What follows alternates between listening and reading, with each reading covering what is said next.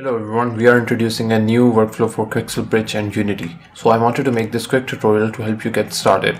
Before we start, please back up your work in case you need to use the LiveLink with an existing project. Let's get started. First of all, download an asset from the Megascans library. You can always use the Unity Metalness or Specular download presets.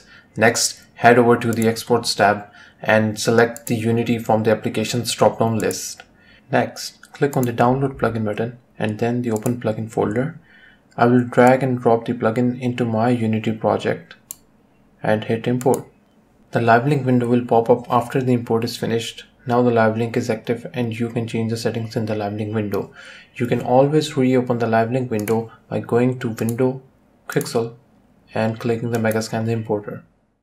Now there are some new options here. Firstly, the project location, which is very critical, and you need to give it a path to a folder inside your Unity project, as I'm doing here. So make sure it is under the assets folder. The next major change to the workflow is the custom naming convention.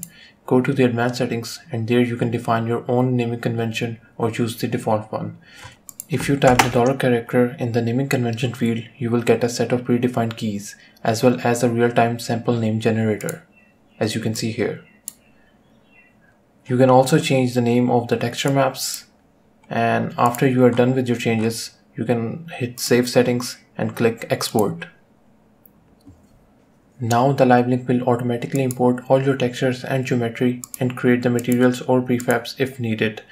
That's all folks. Thank you for watching and please leave your feedback in the comment section below.